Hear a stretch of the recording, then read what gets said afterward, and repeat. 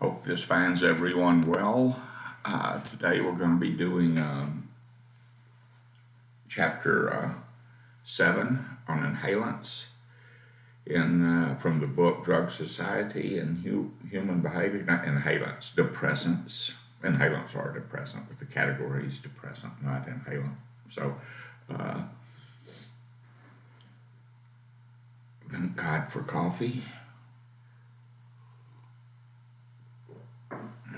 And so we're going to get started on that this morning.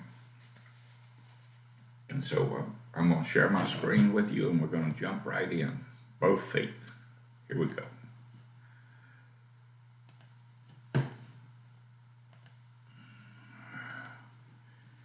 Depressants and inhalants. As I said, a huge category of drugs. They're very, very large. And there's around, there's almost 3,000 barbiturates alone that are available out there. Well, not really available. A lot of them are outdated. They're not prescribed anymore, but the compounds are still floating around out there. The central nervous system depressants have one thing in common, that's they depress the central nervous system, and they have a general set of behavioral effects that are associated with them.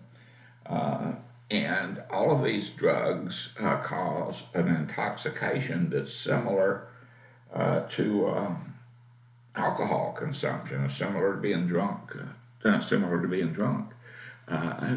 And these include the non-barbiturate sedatives, the barbiturates, the benzodiazepines, alcohol, substances such as tuinol, which is a solvent, was never meant for human consumption, and others as well. In addition to sharing the same types of effects with ingestion, any of them, they also have behavioral effects that are common to them, and they have physiological effects that are common to them, that they're dangerous. At different dosages, each of them can be used for different purposes, some better than others, but at one dose, this can be a sedative. At another dose, it can be an anxiolytic. At another dose, it can be a hypnotic. At another dose, it can be a tranquilizer. So it depends on the dosage. And it's, again, the behavioral effects and the physiological effects, they're like taking other drugs such as alcohol. The more drinks you have, the drunker you are. The more pills, the larger dosages you have with these, the more intoxicated you become. They're all dangerous drugs. All of them have the capability basically to cause an overdose, and overdoses are generally all fatal in the same way, which is respiratory suppression. It shuts down the part of the brain that controls your breathing, and you stop breathing and you suffocate. And the second type of overdose effect you can find with these substances will be passing out, getting sick, throwing up, and drowning in the vomit. And that's not a very glamorous way to go, huh? All of them are cross-addictive, and cross-addiction is extremely important with this class of drugs. And this was important with other classes of drugs too, but particularly with this one. And it's real hard sometimes to get your clients to wrap their heads around the idea that if you are an alcoholic in recovery, you cannot safely use anxiolytics for the most part. It's your Valium, and there are people in recovery who are taking benzodiazepines such as Xanax or Librium or Valium or whatever. But you're kind of playing with fire on that, because these are the same type drugs as the alcohol. And it's like being addicted to the narcotics. You're not addicted to just morphine or heroin or opium or whatever. You're addicted to all of them in that family if you're addicted to one of them in that family. And that's true with this too. So cross addiction is it's not really a cross addiction, because you're not if you're addicted to one drug, you are addicted to another, whether you use it or not.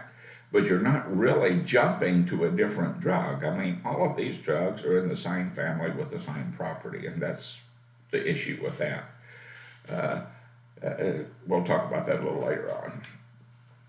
And these are very widely prescribed. They're the most prescribed medication in the United States.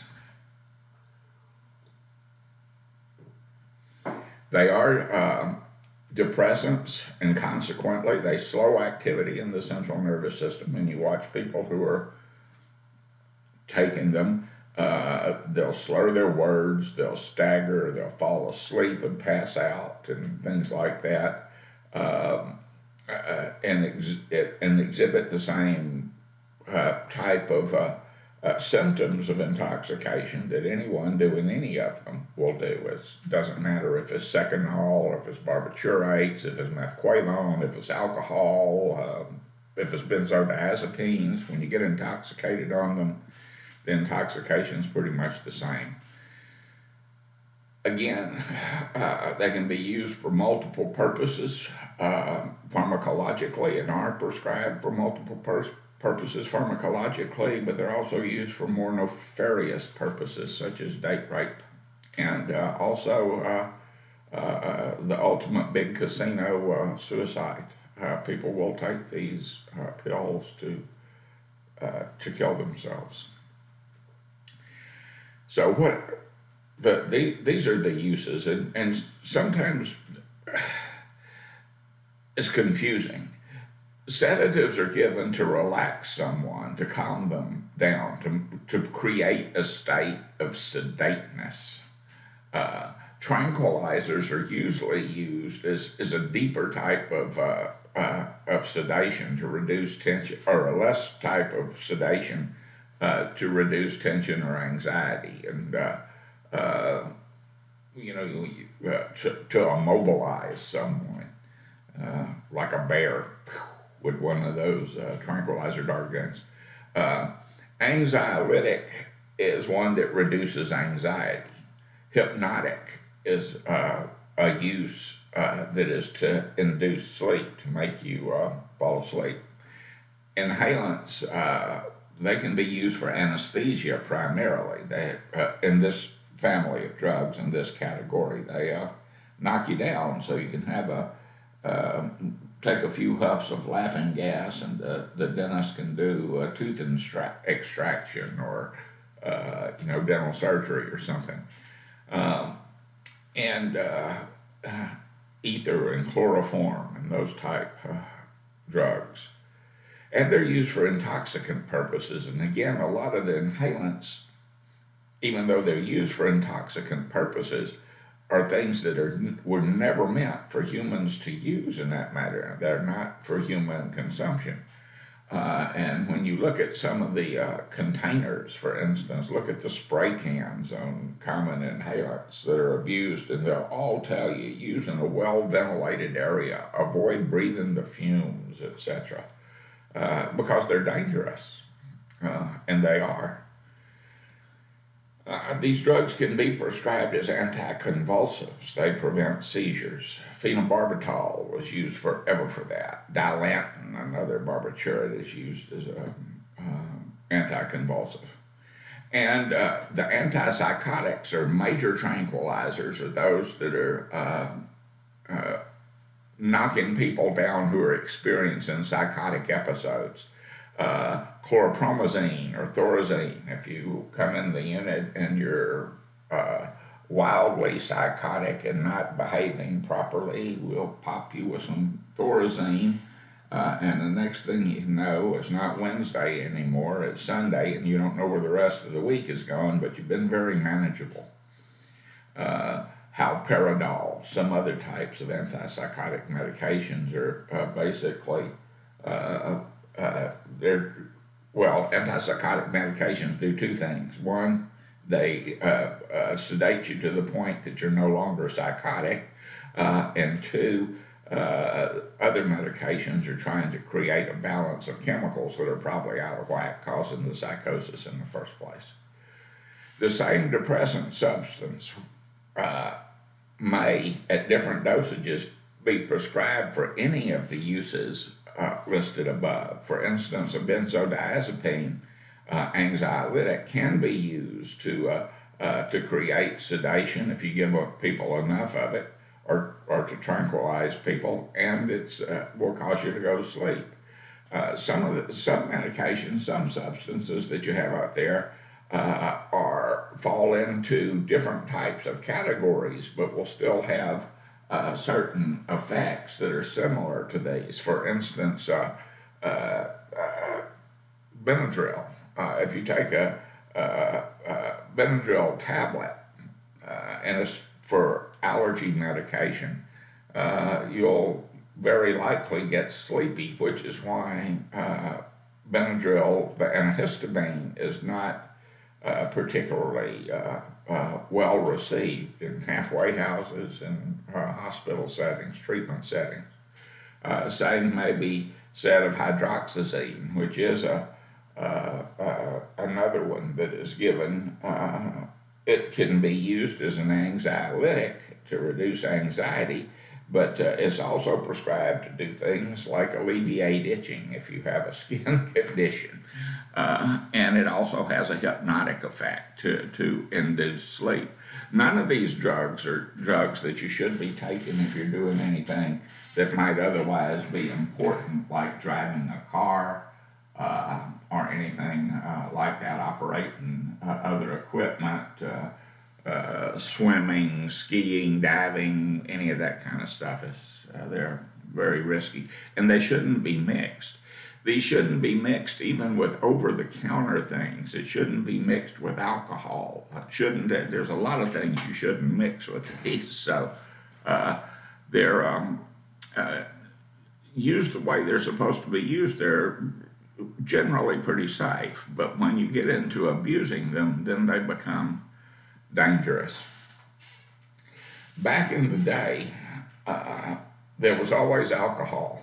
Alcohol is probably the oldest central nervous system depressant used by human beings. It causes intoxication, and I don't think I have to explain much about the intoxication that people experience when they're drinking. It messes with your coordination. It fogs your mind where you can't think straight. In fact, you're basically, while you're under the influence of alcohol, pretty much out of your mind, insane, not incapable of using good judgment and reason and that kind of thing. You exhibit the symptomologies of being poisoned. You stagger, you lose coordination, you slur your words. It's a crude anesthesia. If you drink enough of it fast enough, I can amputate your leg and you won't wake up.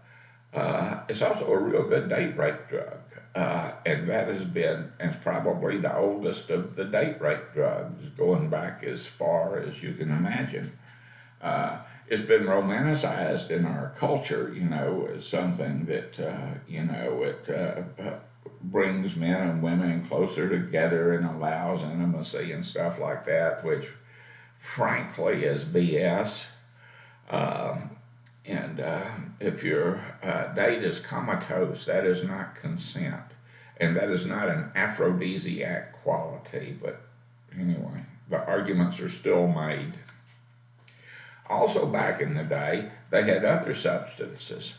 Chloral hydrate, also known as knockout drops. You may have seen this in the cartoons there, where Bugs gets the knockout drops and he mixes it in a glass, and there's a mushroom cloud rises up out of the glass, and the spoon he stirred it with looks like a spent match. It's burned up on the end, and then he gives it to Elmer or whomever. This was a very dramatic episode of Tom and Jerry. where Jerry Mouse has been antagonizing Tom the cat. And Jerry's as big a villain in this, by the way, as Tom is most of the time. He's a real little jerk. And he's been antagonizing Tom the cat, and Tom will get after him, and then he'll run over to Butch the bulldog, who'll wake up and kick Tom's butt. And Tom slipped Butch a Mickey. Those are the knockout drops. And the term slip me a Mickey, if you like film noir, if you like to watch the films of the old black and white films of the 40s and 50s, with the hard-bitten detectives, and them, Humphrey Bogart and whatnot, someone slipped me a Mickey, and I woke up, the next day not knowing how I got to this apartment and what I was doing there, but the gun was in my hand and this person was dead. It became a plot for a lot of movies. It was a plot for Tom and Jerry. Jerry has just discovered what Tom has done to Butch, and he can't wake him up to protect him anymore. Very dramatic. I recommend that episode. Anyway, it came to be called Mickey Finn, allegedly because there was a bartender in Chicago named Mickey Finn who would dose some of his patrons at his bar with chloral hydrate. You put a few drops in a drink and it will knock someone down. And they'll have problems with their memory afterwards coming out of it. But, the ladies who, the working girls in his bar would then roll these men and, rip them off, take their valuables and stuff. And so that, the story is that it came to be called Mickey Finn after this particular bartender. There's another legend that goes along with the use of chloral hydrate, that this is how Irishmen wound up in the British Navy. They're drinking in a pub in Dublin, and they wake up, they're on a boat for the South China Sea. And now you're in the Navy now. So that's the way that went, allegedly. These are also known as, like I said, knockout drops, because that's what they do. You mix them with alcohol, and the response is to put you down pretty quickly. Chloral hydrate is a good central nervous system depressant to help people sleep or to calm them down or whatever. There's not much respiratory suppression that happens with chloral hydrate used alone. Now, if you mix it with alcohol, you get a much increased respiratory suppression effect. And if you're taking chloral hydrate, anytime you take a medication, it can alter things in your brain. We've established that already, right? And sometimes you want to avoid any kind of damage to the organ. So you might see chloral hydrate used a lot in intensive care units, in rehabilitation centers, and places like that, where they want to sedate their patients and they want to bring them down, but they don't want any residual damage to the brain, and which chloral hydrate doesn't produce a lot of. It's safe to use with brain-damaged patients, or safer, let me put it that way, to use with brain-damaged patients than some of the others. Also, in the good old days, we had bromides, although you didn't hear them mentioned much in the movie version of Dracula. This is Bela Lugosi, and he had a Romanian accent, and it really played well for him in the 30s and 40s. Bram Stoker's novel was a modern novel. It was set on the edge of the Victorian era, and they were doing all kinds of things in there that were very modern for their time. Mina Harker typed on a typewriter. She used a typewriter instead of a pen and ink. Dr. Seward recorded his notes on a gramophone, the cylindrical recording device that he could speak into and then play it back later. Very uptown in 1912 when this was recorded. Actually been around for a while by 1912. But he also used bromides, and bromides are elements. They're bromine is an element on the the elemental table if you're into inorganic chemistry or organic chemistry, so these salts were mixed together with other things and given to people. And Dracula, key setting and several key settings. Carfax Abbey was one of them. Castle Dracula was another. But yet another was the asylum for the mentally ill. They called it an insane asylum for people who were insane. And they took patients in there like Renfield, the guy who liked to collect souls by eating flies and bugs and stuff, and was trying to talk them into giving them a kitten. He got dosed with bromides fairly regularly. So did Lucy and Mina, the two female protagonists in Dracula, and Lucy and Mina both were acting weird after their exposure to Count Dracula. This is also a novel of sexual predation, by the way. One of Dracula's powers is the power to cloud his victims' minds. It's like a sedation. It's even a metaphor for sedation. The women not only submit to it, but in many cases they look forward to it. And Dracula comes into their room and he visits them while they're supine in bed, and he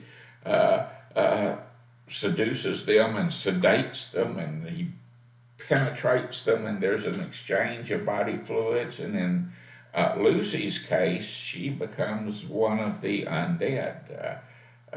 She's in the middle. She's neither living or dead. She's like Dracula.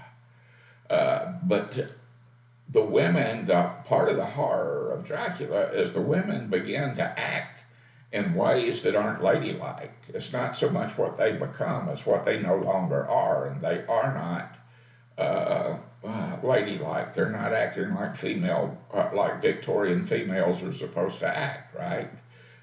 They prey on men, they come to men, they penetrate men, they transform men. There's very, very macho stuff. And so men have to free them in Dracula. And the way they free them, again, is through male penetration, stalking them down to the coffins where they sleep and driving a stake through their heart and freeing their souls. What do you do with women who aren't acting right? You can't drive stakes through them, not legally, right? You drug them. That's how you deal with hysterical females, and you got to have a uterus to be hysterical, right? That's Dr. Freud. So that's an element of that. Bromides were the things that were used in psychiatric approaches to dealing with mental illness or hysteria. Hysteria was something that was diagnosed in women at the turn of the century, and that's how you dealt with them. This is a compound of bromine. Again, the bromides were relatively safe in the short haul. If you got Lucy being hysterical in the hallway right now, give her some bromines. But you don't want to do that to her 2 or 3 times a day or every day, every day, several times a day, or for prolonged periods of time, because the toxicity builds over time and with increased usage. Because of changes that occur in tolerance, as we've already established, if you have an increased tolerance to consistent exposure of this drug, you're going to have to take more of it to get where you used to go with less of it. Nishbar? And then when you do that, you're getting into high levels of usage over time, and that increases unwanted effects. That also creates dangerous sedation levels in there. And if you take enough of these things, they, like other CNS depressants, will shut down your breathing. Also, it gives you bad skin. You get rashes and things with this, and upset stomachs and whatnot. Same with chloral hydrate. Not the rashes, but the stomach problems. This is from the Yellow Wallpaper. She shall be as sick as she pleases. The Yellow Wallpaper by Charlotte Perkins Gilmans, which is a short story that I'm going to post on in our classroom for you, so that it will be posted in your classroom for you, so that you can go there and read it and write a paper on it, a short response paper, if you want to. It's for extra credit. You don't have to, but it's a great short story. You ought to read it anyway. A woman goes to the countryside where she's placed in a room in a house that her husband has rented for her health, for her to recover. Her husband is also her doctor, and this lady goes quietly insane inside this room, and she begins to hallucinate and see things behind the yellow wallpaper, faces, and a woman who creeps. And her husband, she tells her husband she wants to leave and she doesn't think she's getting any better. And he, very patronizingly, says to her, well, look at her. She shall be as sick as she pleases, won't she? It's not a good idea, by the way, to have your husband prescribe for you, you know. Because what do we do with women who aren't acting right? I heard that, yeah, you drug them. And you drug them to the point that they are acting right. By the way, this is something that we need to consider in terms of the ethics of this type of practice. We drug men, women, and children who aren't acting the way we want them to act, and we sedate them, or we cause a physical change or a psychic change or a way of thinking or feeling change until they are acting the way we want to do it. We want them to. And they may not be dissatisfied with themselves. There's a pretty good movie, it was an okay movie, but it raised some interesting issues called Mr. Jones or Mr. Johnson. I think it's Mr. Johnson, with Richard Gere in it, playing a bipolar fella. He told his psychiatrist at one point, she was lecturing him on him using his drugs, which he always promised to do, but when they let him out of the hospital, he threw them away because he didn't like them. We'll talk about that later on in other chapters too. But the thing that I thought was important was when he answered her back honestly. He said, you're trying to turn me into who you want me to be. And I don't want to be that. See, I bother you. I don't bother me. I'm okay with the way I am. So do we, or should we even, really be interfering with people who are managing to make it so far, aren't they? Anyway, interesting thing. The notion that you drug women who aren't acting right, and that you aren't acting right by drugging these women, was an issue that was taken up by Gilman in the late 1800s. It's a good story. Bromides, by the way, were what they were giving her. This is Dr. Bob Smith, the co-founder of Alcoholics Anonymous. In the big book, there's a chapter in there called Dr. Bob's Nightmare. And it's Bob Smith's story. And Bob was in and out of detox units, alcohol treatment wards. They tried everything that they had available at the time to help him out, including drugging him so that he would act right, even though he wasn't a woman. In Dr. Bob's Nightmare, he talks about consuming a big glass of bleached lightning. Well, that was paraldehyde, another non-barbiturate sedative. Paraldehyde is another good drug. It's a good drug. It's not widely used right now, but it was in Dr. Bob's time. And they would give these men paraldehyde, generally in liquid form. You can get it other ways. You can take pills, and it can be injected, but they would generally give it to them just oral dosages.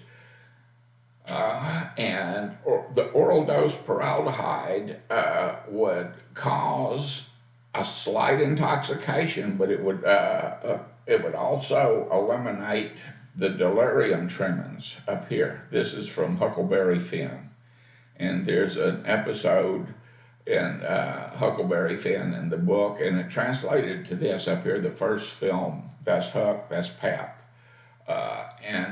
Pap decided in his delirium tremens that Huck was a devil and he was going to kill him. And Huck was trying to convince him that he was just Huck. And so around the cabin they ran until Pap was too worn out to kill him anymore. And he said he'd sleep it off and then kill him when he woke up. And Huck escaped. Anyway, that's delirium tremens. Delirium tremens are dangerous, not just for Huck, but for Pap too. A lot of people who go into DTs will die in DTs. So we still treat people who are detoxing from alcohol and other central nervous system depressants. We still treat them with central nervous system depressants because it eliminates that dangerous withdrawal. And for someone who's physiologically addicted to alcohol, the withdrawal is dangerous. It can kill them. So paraldehyde is safe, it's effective, it stinks. You can smell someone who's been drinking it like they've been eating kimchi. Y'all like kimchi? It's a Korean cabbage dish, but they ferment it, and as a matter of fact, you can drink it and get drunk. But the kimchi is a delicacy with the Koreans, and you can smell someone who's been eating it a block away. It's delicious, but it doesn't smell good. You can still smell in old hospitals and jails and things like that where paraldehyde was used with to calm the withdrawals and keep people from having the rum fits or the heebie-jeebies. You can still smell paraldehyde on the units.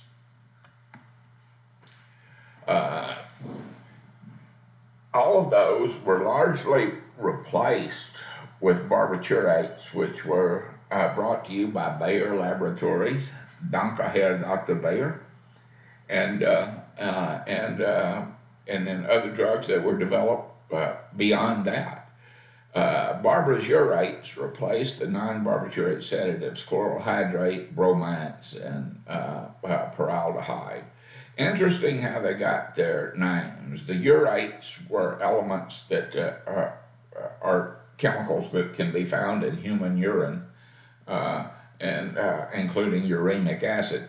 And these compounds, one story says that the compound was his first compounds, Dr. Bayer's first compounds, were perfected around the day of the Feast of St. Barbara. And so they were called barbiturates, in honor of St. Barbara, which is a nice story. Another story is that the uremic acid was collected from a barmaid named Barbara, which is not so nice a story, but interesting nevertheless. But whether it was named for a person who, or for a saint, or for whomever, barbiturates, they became widely used in the early part of the 20th century. These drugs are, as I mentioned before, is a huge classification of drug. There's between 2,500 and 3,000 of them available, or out there right now today, and they're grouped according to the duration of action into three types. There's short-acting barbiturates, and intermediate-acting, and then long-acting. And it's the short-acting barbiturates that have the highest potential for addiction, and we've talked about why already. If a drug hits you fast and hits you hard and then wears off fairly quickly, you're probably going to do it again. That type of effect increases the likelihood that you'll fall into a pattern of use, and that pattern of use will also lead to addiction through physiological changes that happen with you, and changes in tolerance levels and things like that. Also with the way you apprehend that drug, the way you feel about it. If it's a good thing and desirable, you'll want to do it some more if it makes you feel good. That, by the way, let me reinforce that. That's why people go back and use the drug again some more anyway. You use it once, your curiosity is satisfied. You use it once, and it helps you go to sleep at night, but you like the feeling that took you there to go to sleep, and so you go back and you use it again and again and again some more. These are drugs that are that have always been associated with overdose death, and particularly if they're in combination with alcohol.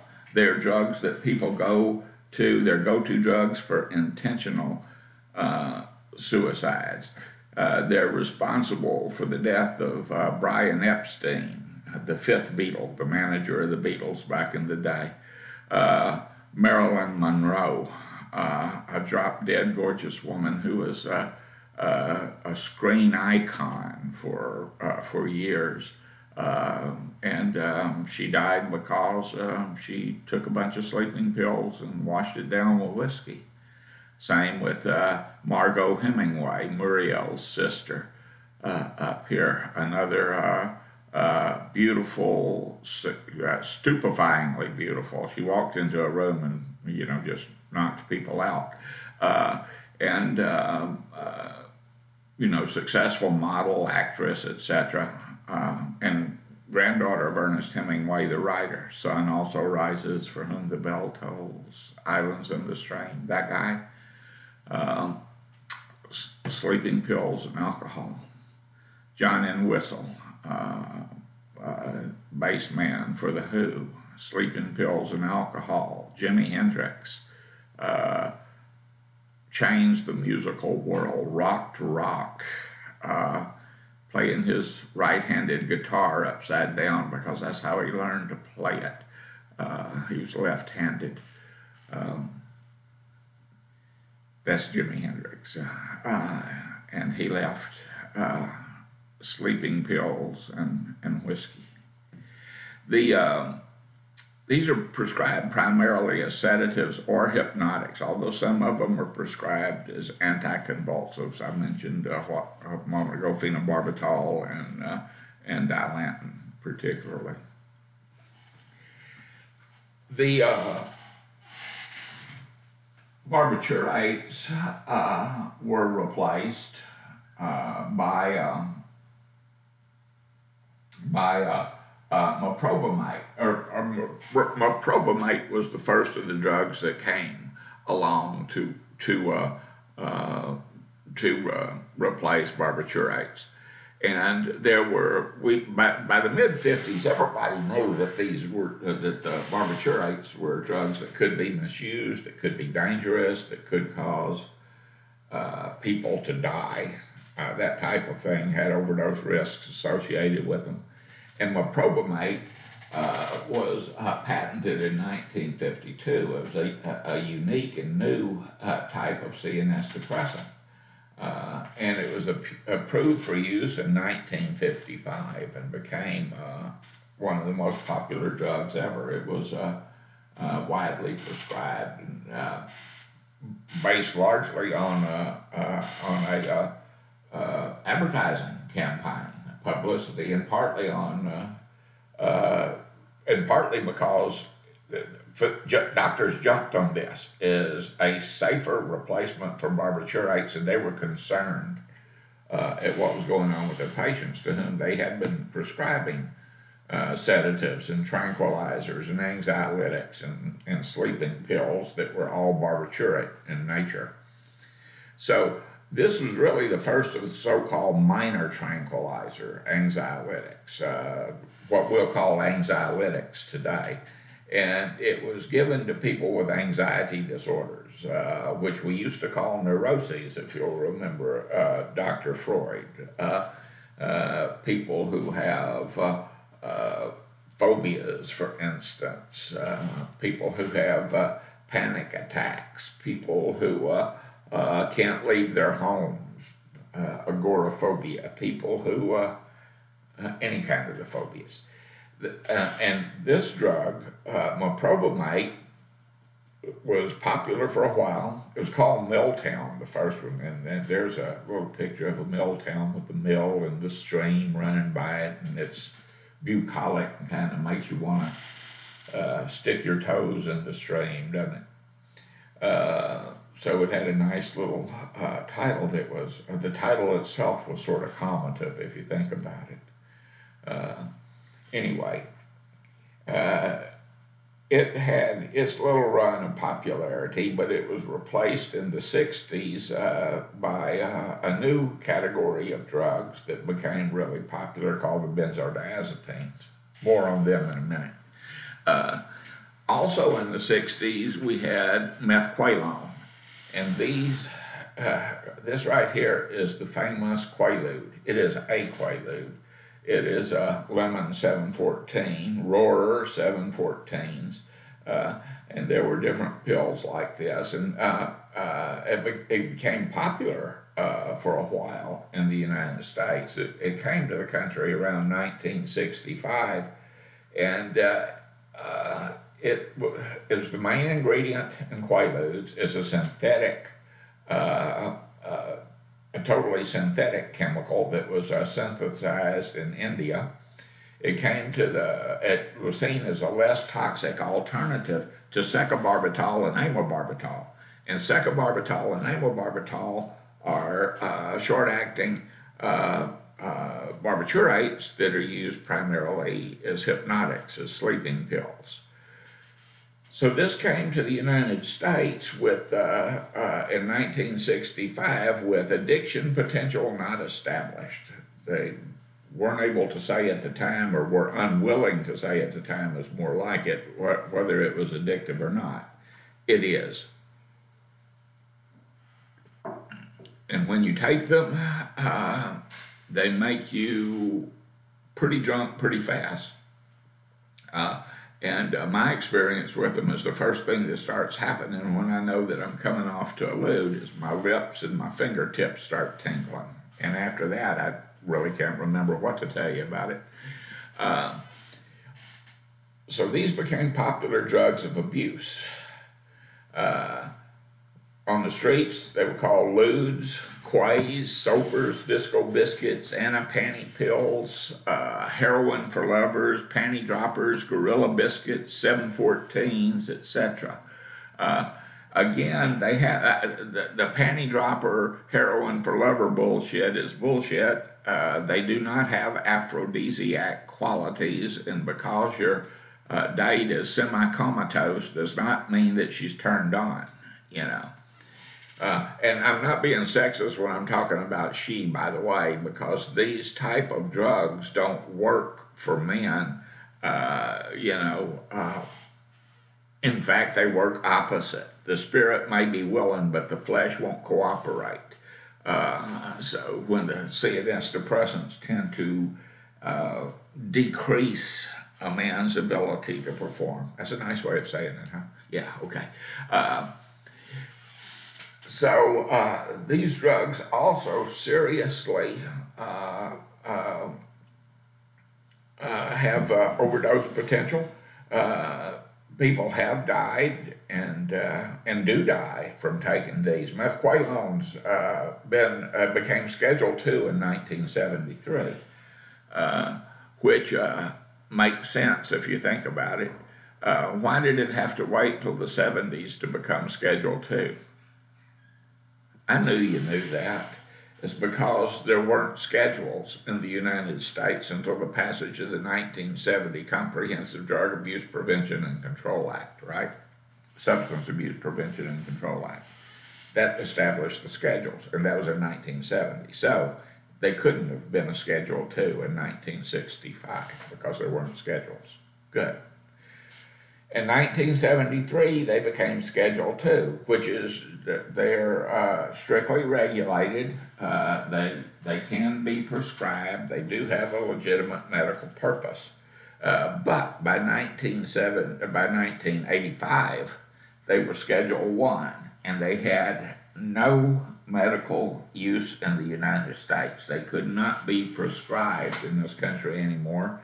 And methaqualone is legal only in research projects. It's not legal to be used. Now, these drugs can be moved on and off of the schedules depending on what's going on with the people who assign that designation to them. I don't think that methaqualone is an evil substance. It's just a substance, and the way it was used was not all that great. You can still get methaqualone in this country. It's not manufactured in this country. It's brought in from elsewhere. Over here on the left is the French patent, and it's still sold in Canada and Mexico. It's called Mandrax. And you can get that and bring it into the country, not necessarily legally. So methaqualone's still out there. This becomes a deal because in 1985, when this was moved on to the Schedule I, no legitimate medical uses. This was the time that I was entering the field of substance abuse counseling and working at for Comprehensive Psychiatric Programs of America over in Deer Park, DAAC, Drug Abuse Programs of America. And I saw people coming in who were addicted to methaqualone. They thought had been using methaqualone. A lot of kids were doing methaqualone. Except it wasn't methaqualone, it was bootleg pills, and it had other stuff in it. So when you're buying black market products, you cannot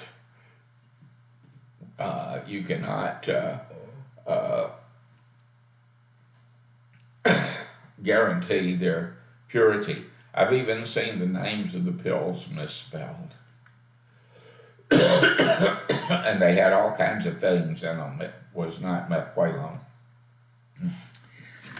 So methaqualone went the way of the dinosaur in America, and we saw the emergence. Well, they had already emerged, and that was the benzodiazepines, and they became popular in the 60s, and with the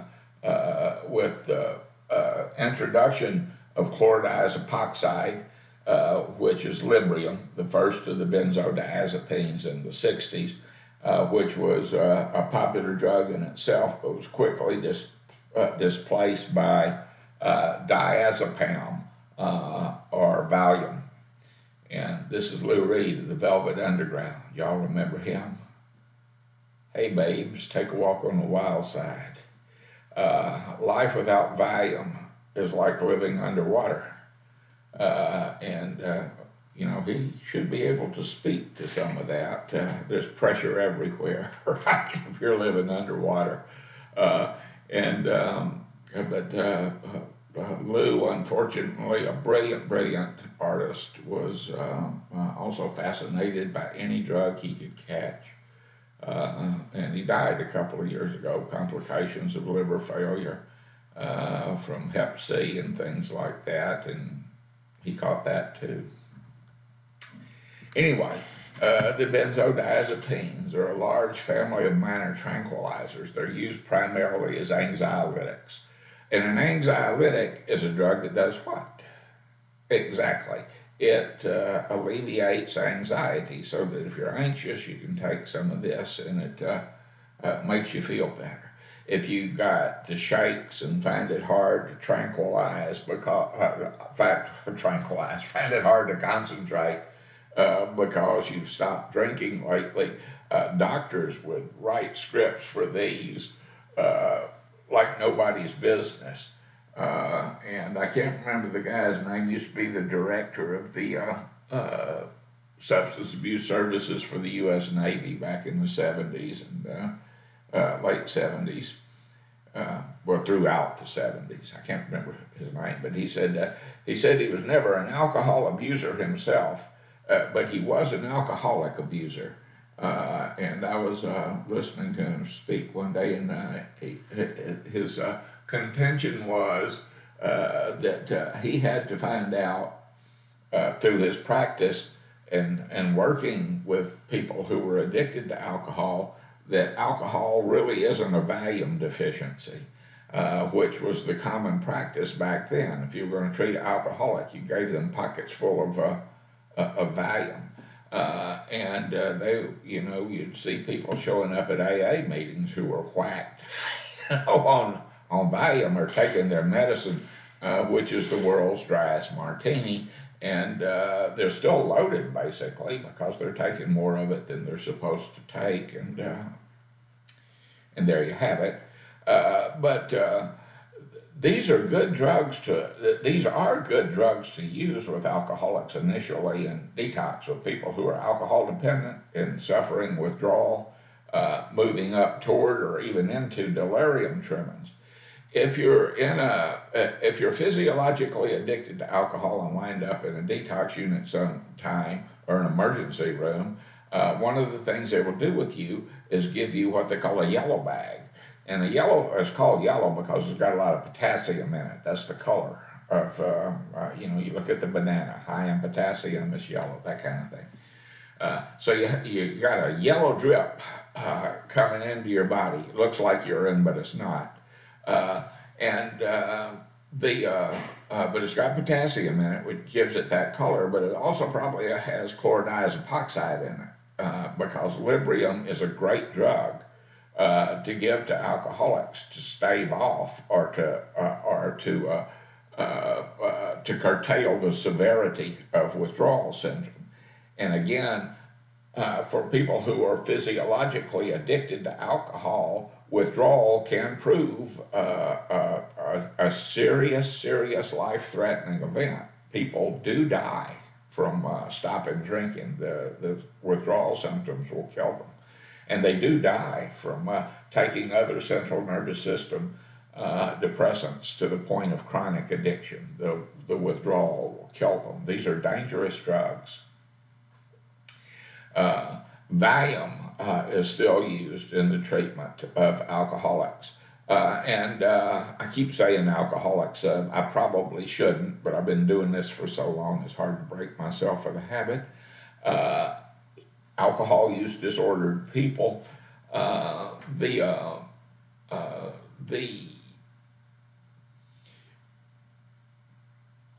help with the shakes, they help with the withdrawal, they help keep the guys calm, or the patients calm, I'll put it that way. So they're good drugs. Anxiolytics have been, again, targeted and questioned by ethicists and medical people about whether or not we should be prescribing them the way we do anyway. Valium was introduced in the mid to late 60s, and by the 70s it was the best-selling prescription substance in the United States. We were selling more Valium than any other drug in America, and sometimes more than a lot of the other drugs combined. I read an article back around the mid-'80s, and it's just a piece of information that stuck with me.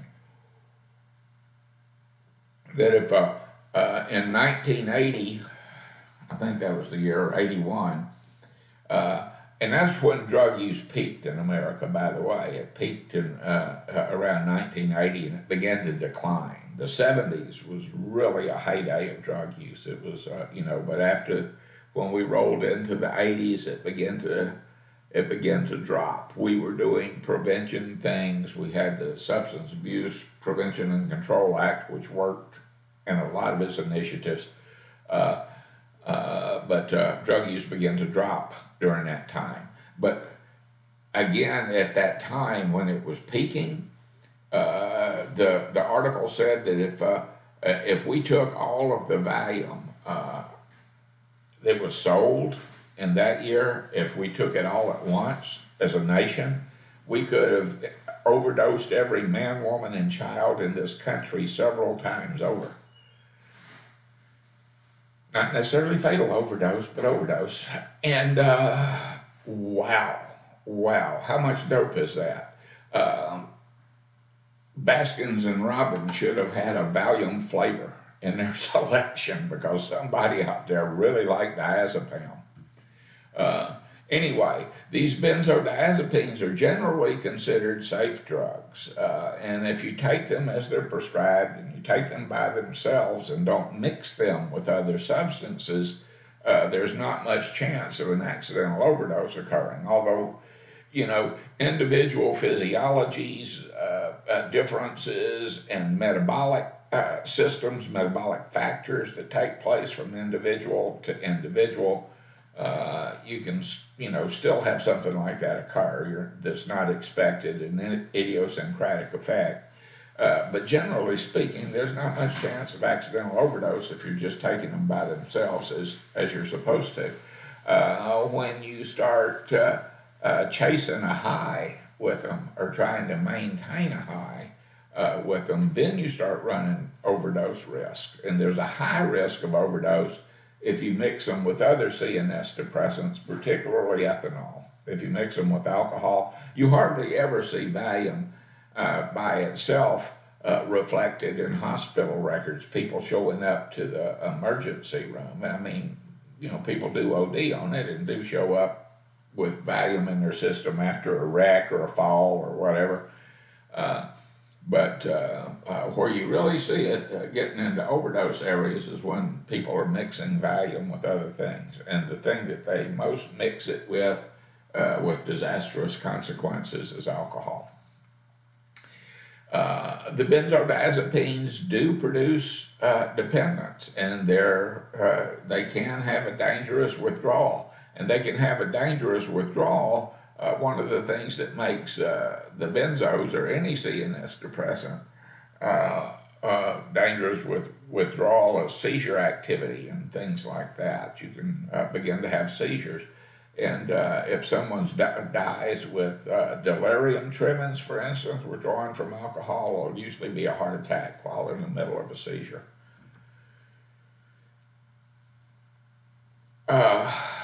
The gentleman on the left is a young Mick Jagger. Yeah, he really was that young once. And in the 60s, he and his Rolling Stones wrote a song about these so-called nerve pills, entitled it Mother's Little Helpers. Men just aren't the same today. I hear every mother say they just don't appreciate that you get tired. They're so hard to satisfy. You can tranquilize your mind. So go running for the shelter of a mother's little helper. And 4, help you through the night. Help to minimize your plight. Doctor, please, some more of these. Outside the door, she took 4 more. What a drag it is getting old. Well, Mick ought to know about that by now. But he had a not so rosy view on these mothers' little helpers. And if you take more of those, you will get an overdose. No more running for the shelter of your mother's little helper. It'll help you on your way to your busy dying day. And this brings us to Karen Ann Quinlan, who A very famous right to die case, perhaps the most famous right to die case. Karen was a beautiful young woman, a little on, in her estimation, she was a little on the beefy side. She didn't, like a lot of ladies, she's held the opinion that you could never be too thin. And she was doing a crash diet in April of 1975. And she went partying, and she took some Valium with alcohol, and she went home with some friends, or she went home and she laid down and she stopped breathing. Her friends went to check on her and found her there not breathing, and they performed CPR on her, called an ambulance. She got CPR twice, and then the ambulance guys also did life-saving things with her. When she got to the hospital, she was already in a coma, and she never really regained consciousness. But there's a very famous life support that her lawsuit was launched that her parents wanted to let her die, wanted to let her go peacefully and not keep her alive by artificial means. Once it was clear that she was not going to recover, she was never going to be all right. And a thing about the Quinlan case that wasn't publicized a lot is people think about this young woman. When she was in a coma, she wasn't just lying there. She was in a semi-vegetative state. When she got to the hospital, she didn't react to any stimuli to see if she would come out of it. They may do a knuckle rub down your sternum, which is kind of painful, and or poke you with a needle or something to see if you'll draw back or flinch or respond to pain stimuli, which Karen did not. But she came up to a point where she was, for 9 years, in a semi-vegetative state. They had to feed her through a tube, and she eventually died of complications associated with pneumonia. But she didn't just lie there passing away radiant and peaceful. She had all kinds of physiological changes that took place with her. And she would respond to some stimuli. She didn't, when the nurses and things and medical people would try to take care of her, she would thrash and be combative and resist and draw away from. And her parents couldn't stand that. They couldn't stand it. And so they won their lawsuit, and they took her off of life support, and she lived another 9 years before dying of complications from pneumonia. Terrifically sad case. But a question coming out of that, what happened? People take Valiums and drink all the time, wash them down. I've done that. God knows how many times I've washed Valium down with a slug of whiskey or a beer or two, Quaaludes too. So, and I guess I'm lucky to be here telling you about it. I'm not bragging, trust me on that. But this young woman, I don't know. I'm still kind of fascinated by the case. Were her friends lying? Did she do something else? Did she take more? That hadn't been established. What it looks like is she had an idiosyncratic response.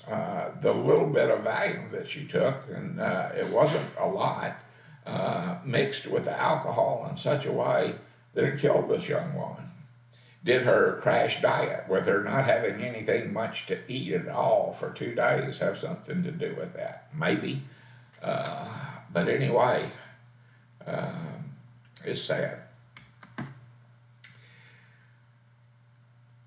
The Valium, the benzodiazepines brought us something else. Mickey Finn rides again. Flunitrazepam, also known as Rohypnol, or roofies, is not available in the U.S. by prescription. You can get it in Canada, you can get it in Mexico. And people who are in Canada or Mexico that have a script written for them for their medication can bring it into the country. It's not illegal to bring your medicine into the country with you. But if you're bringing it in for distribution, well, my goodness, why didn't that wall stop you? It causes dissociative symptoms. And I think you ladies know already that if you're, it's a shame, but you have to be aware of your surroundings. You just have to be aware of what's going on with, you have to look around you when you go out into the parking lot and head for your car. You have to, be vigilant because there are people out there who will do you harm. And you see these two young ladies having a swell time and this disembodied hand coming out with a pill to drop something in their drinks. That's date rape. If you drug someone in order to have sex with them, that's sexual assault. And sexual assault, as you know, is common as dirt in the United States of America because we largely live in a rape culture. But there's dissociative symptoms that occur with that. The predator will drop something in the lady's drink. He comes over, he's talking to her, he's visiting with her. She gets to staggering and slurring her words, and he says, "I'll take her home." And that's not what happens. There's a good film. I'm not assigning it to you right now. Maybe I'll do that in some other class some other time. But it's called The Hunting Ground, and it was produced several years ago, not long ago, maybe within the last 5 years. And you can probably find it on Netflix or something if you want to look for it. Come to think of it, I think I will see if I can find it and post it on there for extra credit assignment. But The Hunting Ground talks it's about sexual assault on college campuses. And college campuses for young women who live in dormitories are dangerous places. They are dangerous places. And I don't like to say that. I mean, we don't have any dorms really at Lee College, but and as these young women were telling their stories in this film, almost all of them began with, "I was drinking at a party." And that's where the story begins. That's definitely not where it ends. These drugs are dangerous when they're mixed with alcohol. They incapacitate people. They cause dissociative symptoms so that people who are sexually assaulted while under the influence of Rohypnol very often report they know what's happening to them, but they're unable to do anything to prevent it. And a number of women have said that, it's like I'm standing outside my body and seeing this happen, but there's nothing I can do. There's also a kicker to this one, too. Men are victimized. Also, it's, you don't think because you're a guy this thing can't happen to you either. But wait a minute, Bushart, you just said a while ago that taking these type of medications, I won't be able to get erect. For what's going to happen to you, you won't have to be. So, just saying. And they're dangerous drugs. People have been dosed with this and died from it because of the respiratory effect that occurs when you mix this central nervous system depressant with that central nervous system depressant. Remember when we, a chapter or two ago, we were talking about cumulative effects, additive effects, and synergistic effects? This is a synergistic effect. These two things multiply the effects of each of these things. So 2 and 2 doesn't equal 4. 2 and 2 is equaling 8 and 12 and 17. And the respiratory effect can be tremendously enhanced. And next thing you know, these young ladies are dead. Then there are non-benzodiazepine, hypnotic, Z drugs, zolpidem, sold as Ambien, Zalopline, sold as Sonata. Azopaclone. I have a real tough time saying that. I just usually call it Lunesta. As Zapoclone. And of course, there are others on the way. These are prescription drugs too. But there are also non-benzodiazepine hypnotics that aren't really, they have a CNS depressant effect, but that's not really the benefit of these drugs. Benadryl, diphenhydramine, is an histamine, and it's to help you breathe better and stop having postnasal drip, which is good at that. But it also has a depressant effect, and it makes you sleepy sometimes, and makes people sleepy most of the time.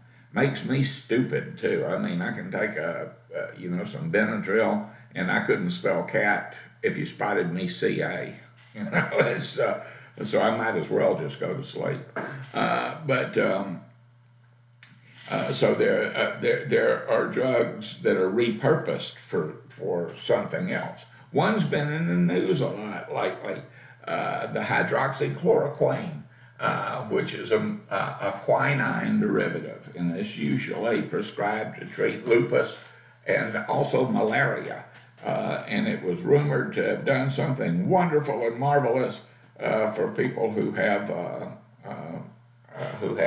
COVID-19. It does not. It is not approved for that use, and it has shown little to no effectiveness in most studies. And in some studies, it looked like it made things worse. But that doesn't stop people from taking drugs that they think will work, or that they, that they think will work, or someone's told them that they'll work. If you're taking a drug that you think will work, and it makes you feel better, even though there is no chemical, biological reason for that drug to make you feel better, then probably what you're getting is called a placebo effect. And placebo effects, I'm not saying they're not real. You can get placebo pain relief that's very real because the pain's alleviated, You can get placebo effects if you take something that you think is going to help you sleep and you believe in it and it helps you sleep. A placebo effect doesn't mean that you don't get a good benefit out of it. It just means that there's nothing that the drug's doing to cause those benefits. It's something else at work there. Anyway, when you look at Zolpidem and Zalopline and Lunesta, I said that a lot better, didn't I? Is Zopaclone.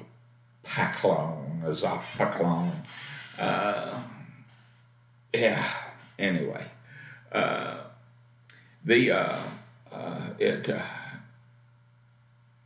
It helps you get sleep faster, and it causes you to sleep longer. You may wake up in the morning groggy, and that it doesn't matter what they say about that. It helps you sleep and you wake up refreshed. You may not wake up refreshed. You may wake up with a hypnotic hangover, and that's quite common. That you feel groggy in the morning. And with me, I'm pretty cranky if I take this stuff, so I'm not a fit guy to be around if I had to take, hypnotics. And I don't take hypnotics, by the way, just in case you're wondering. And I never really did therapeutically. I took them for other reasons back in the day. Not these, not the Z drugs, because they weren't available to me. But if they had been available, I would have. I was a product of my environment, ladies and gentlemen.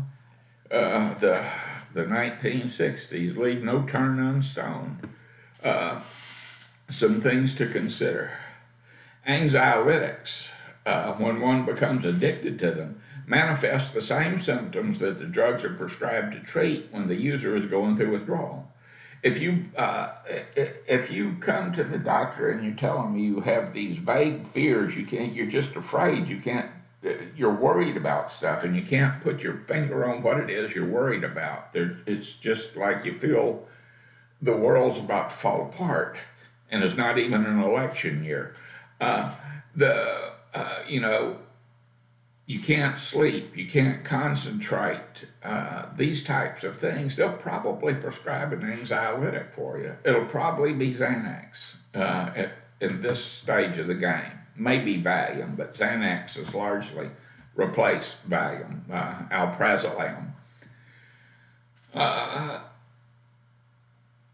And it'll help. It'll manage the symptoms. And, there's been debates about, whether these drugs should be used as widely as they are. And the debate goes something like this. Well, all it does when you take these things, it just makes you not feel the anxiety. It doesn't really treat the source of the anxiety.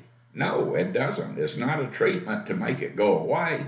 It's a treatment to manage it, to make it not. It does make it go away. It doesn't repair the source of the anxiety. It just makes the symptoms alleviate. And now you're not having panic attacks, and now you're not hyperventilating, and now you can concentrate, and now you can go outside and live your life. And there are a lot of physicians who say, what the hell's wrong with that? That's what we do with almost all medicines. Why all of a sudden it's wrong for this one, and they have a point. But there's another thing, and that's, suppose you don't have these symptoms. Suppose you're just out in the cow pasture at a kegger with your buddies, and somebody breaks out some bars, and you start eating them, and you go, wow, this is the best thing since ketchup on beans, and now that's all you want to do is just eat bars. Well, if you decide that you're going to stop eating those bars, part of your withdrawal syndrome will be an appearance of symptoms where you have vague fears that you can't put your finger on, feel like the world's falling apart, but you don't know why. You can't sleep, you're worried about stuff, you can't concentrate, etc., and so forth. What does that sound like? Does that sound like an anxiety disorder to you? It sure does. You know what you use to treat anxiety disorders? The drug that's causing you to have them is what you use to treat it. So you can see you might be in a little bit of a circle, what they call the cycle of addiction there with that. So anxiolytics are not, like I said, for what they're administered for and used the way that they're suggested to be used, etc. and so forth, they're not particularly dangerous or anything like that. But if you use it higher dosages and you become addicted to them, then when you come off of that, then you see this type of thing. Also, recall, too, that they put your central nervous system out of balance. And so that even with these type of drugs, you can see some dangerous withdrawals. In the 80s, alprazolam began to displace Valium in popularity, and so you're getting people who were once taking 10 milligrams of Valium a day are now taking Xanax, but the doctor's prescribing the Xanax to them in 2.5 milligram dosages, and you have little old granny ladies out there going, well, that ain't right, When I was taking my other medicine, there was 10 milligrams. Now he's giving me 2.5 milligrams. That ain't enough. So they take 4, And 10 milligrams of Xanax is a lot more depression of the central nervous system than you get with Valium, because it's a stronger drug. And so now you have little granny ladies flopping around out there in overdose situations. And when they decide that they're going to stop taking the medicine, and people do decide this, they just decide, I'm not going to take it anymore, and withdrawal symptoms start to emerge, then one of those withdrawals is convulsions, and that's a dangerous situation to find yourself in. So if you're working with clients you need to make a determination, have they been taking CNS depressants? How long have they been taking them? What kind have they been taking? And things like that, so you know what to expect. And if they're showing withdrawal symptoms, it's a good idea to refer them right away for medical evaluation, if nothing else. They may not need treatment, but to evaluate whether or not they will need treatment, because just stopping taking this family of drugs, these types of drugs, these depressant drugs, can create life-threatening withdrawal syndrome. Physical dependence is indicated anytime you have that. Anytime you have withdrawal, you can say that here's an individual who's physiologically addicted to the substance. And when you're talking about this huge category of drugs, and as I said before, it's real hard to get your clients to get their heads around it. If you're an alcoholic, you can't safely take any of these drugs because of the cross-addictive properties. And it's really, and I talk about it in terms of cross-addiction, but it's still an addiction to the same category of drugs. If you're addicted to narcotics drugs, it doesn't matter if you're addicted to laudanum or heroin or morphine or opium or codeine or, fentanyl or whatever. You're addicted to the narcotics, and if you're addicted to one of them, you're addicted to all of them, and it's the same with this. And there's a huge category of like I said, this is a huge category of drugs. There are thousands of these things that can cause you problems. You with me still? No one's passed out. No one's got their face on their desk going, "Is it ever going to stop?" Types of inhalants. It will stop pretty soon. And here's some, and if you look at these, you can tell it by when we get in a discussion of how they're used, they weren't really designed to be used this way. You have liquids, aerosols, gases, nitrates, and they're not meant for human consumption. Wait a minute, Bushard, I like Ready Whip. Yeah, the whip is good. The gas that pushes it out of the can is what the user's looking for, not the Ready Whip itself. So, and there are lots of household things. If you're looking at at kids and you're saying, how do I keep my kids off of drugs? How do I keep them away from things that will get them high? Man, every house in America's got something a kid can get high on in here. If not rifling through mom's medicine cabinet for prescription medication, or dad's liquor cabinet for something to drink, and copping beers out of the fridge that's in the garage and unlocked, they may be looking around for these kind of cans and those kind of cans and these kind of cans, and they shouldn't be finding a lot of these unless something untoward's going on usually. Anyway, but they can find all of this around the house and get high on it, and kids do. Inhalants are CNS depressants. Those are the things that they're looking for to get high on. And some inhalants are extremely dangerous. The Freon, kids can sniff Freon, but it's very tricky to do it. You can wind up dead sniffing Freon real quick, by the way. A lot of these things have toxic agents in it that will cause death. Some of them may have lead in them. I think they've tried to de-lead everything that they can by now. This is a big problem, by the way, in the third world. So that if you're going down into Central America, if you're going into Honduras and or Belize City or something like that, and you're in town, you may have to step over some of these kids who are passed out on the sidewalk with their bag in their hand. kids are who are looking for something to sniff generally look at the labels, and if it tells you to use, in a well-ventilated area, avoid exposure to the fumes, don't breathe this, that's what they're looking for. And it might be something with a paint thinner that they can breathe and get high on, and it might be something like a toilet bowl cleaner, heavy acidified, that they breathe and they don't get high. They get their lungs blistered and they develop pneumonia and they die.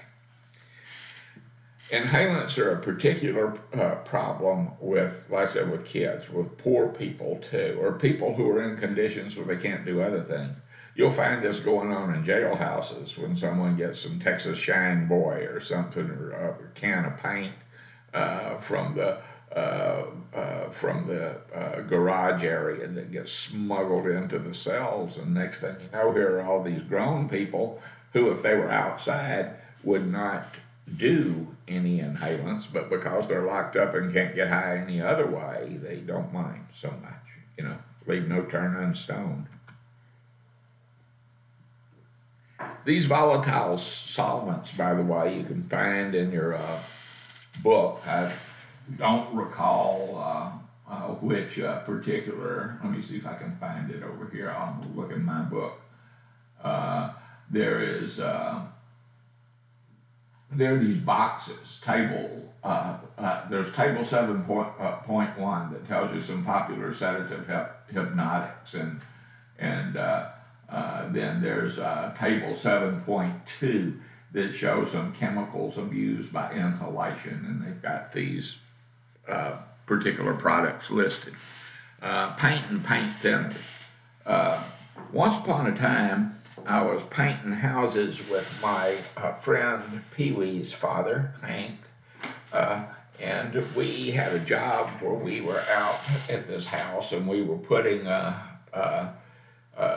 this lacquer stuff, the shiny paint, on the trim, on the baseboards and things. And my job was to, we put a primer on it, and I ran down and on my hands and knees and was sandpapering the primer, and then Ronnie Thurman was coming along behind me and spraying this lacquer onto the baseboards and making it look pretty. But the next thing you know, Ronnie and I were buzzed as hell off of that thinner that was being used in the paint, and I know I was pretty loaded, and had some interesting experiences that afternoon.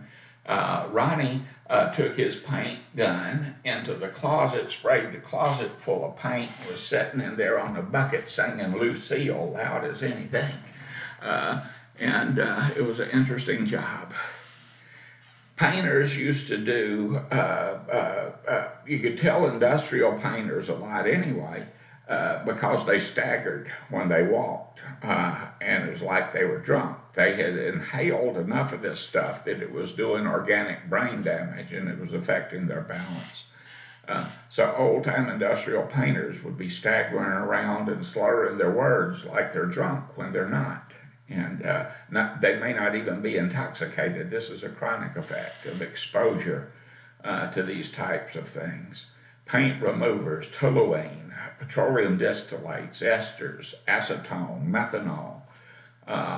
All of these things cause, over protracted periods of use over time, will cause changes in the central nervous system, actually damage to the central nervous system. That will make you stagger around and things, affect you physically. And this can happen very fast with some of them. This is why it's imperative, if you've got a clients, particularly young clients who are doing this kind of thing, to intervene quickly, because it does not take long. Using volatile solvents to cause brain damage that will be irreparable. aerosols, propellants, gases, spray paint, butane, toluene, hydrocarbons, propane, gasoline, nitrous oxide, difluoroethane. All of these are intoxicants that are found in these, and there are other elements found in these that are dangerous too. It's not just the intoxicant chemicals that are in there, but there are other chemicals that are in there that's just bad news. One of the most dangerous of the inhalants that you can use are the anesthetics. Abuse is extremely dangerous because these are things that, like nitrous oxide, the dentist will put a mask on a kid, and the kid will be really drunk and not feeling any pain while the dentist is in there filling a tooth or snatching one out or doing something else. This is a dangerous drug. It doesn't take a lot more inhaling the nitrous oxide to the amount that it takes to create an intoxication event and the amount that it takes to put you in an anesthetic coma and stop your breathing is not much. There's not much difference. Halothane, enflurane, ether, chloroform, all of these things are awfully dangerous because of the trickiness of the dosage to get you where you want to go. You might go somewhere you don't want to go. Then there are these guys, amyl and butyl nitrates, poppers, jackarama, odor of men, ram, rush, hard war, locker room. I like this one, fuck, spelled P-H-U-C.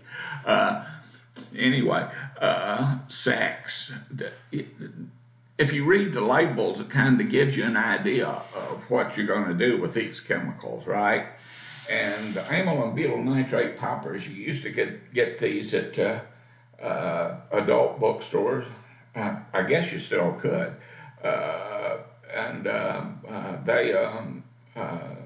These are drugs that if you,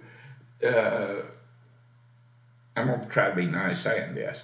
If you're engaged in coitus and you get to the point where you're going to have an orgasm and you happen to have these handy, you inhale a popper at the moment of orgasm, and it creates intensity. The orgasm is reportedly longer and stronger and more intense, which is kind of what people are shooting for. These were also popular in gay clubs because for the orgasmic purpose, but also because they are CNS depressants. They relax the sphincter muscle and make it easier to have anal sex. So that was another thing.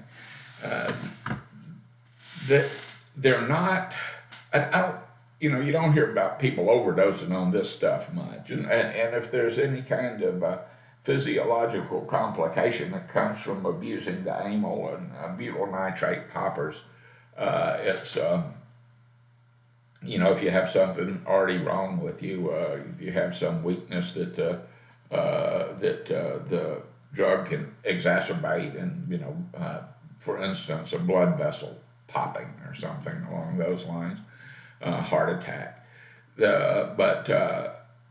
Again, these are amyl and butyl nitrate are not necessarily for recreational use. So you're doing some drugs that are some substances that are meant for other things, and that can always be risky business.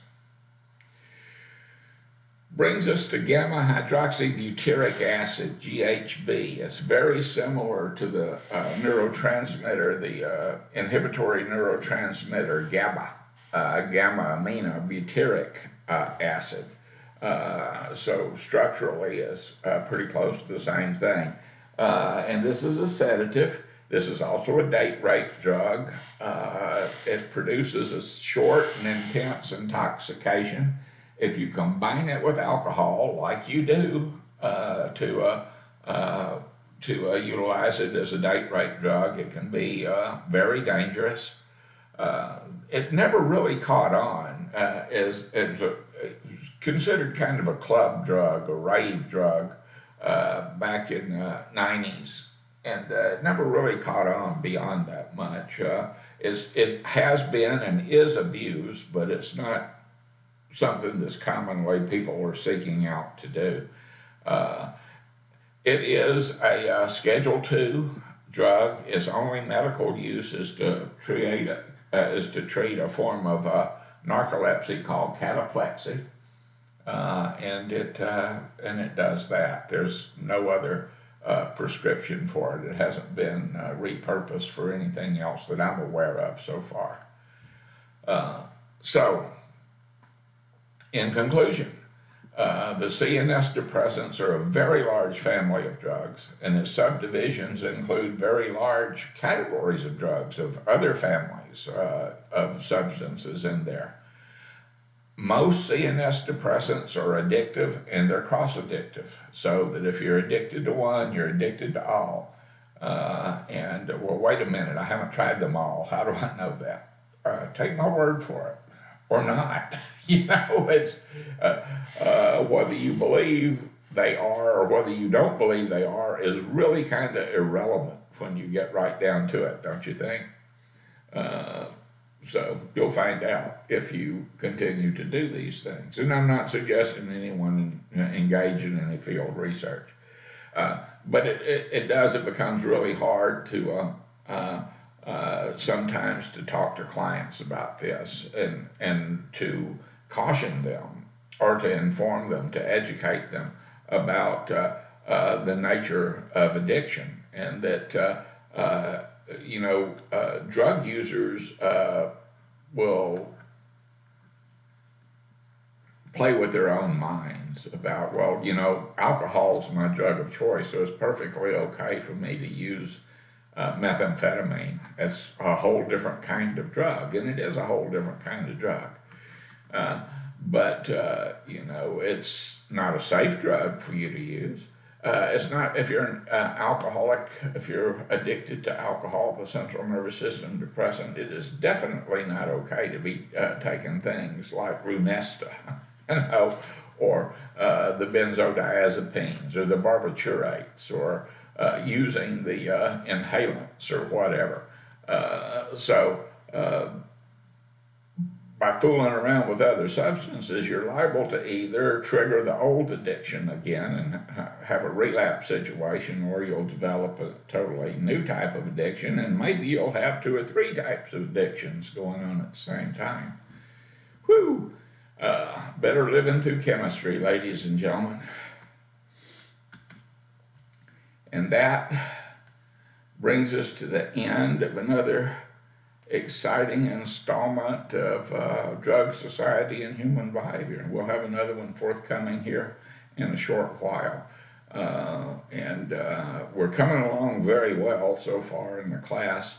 There's a few of you who have not completed your assignments. You're not current on your assignments, and I encourage you to do that, because we're here around the halfway mark now.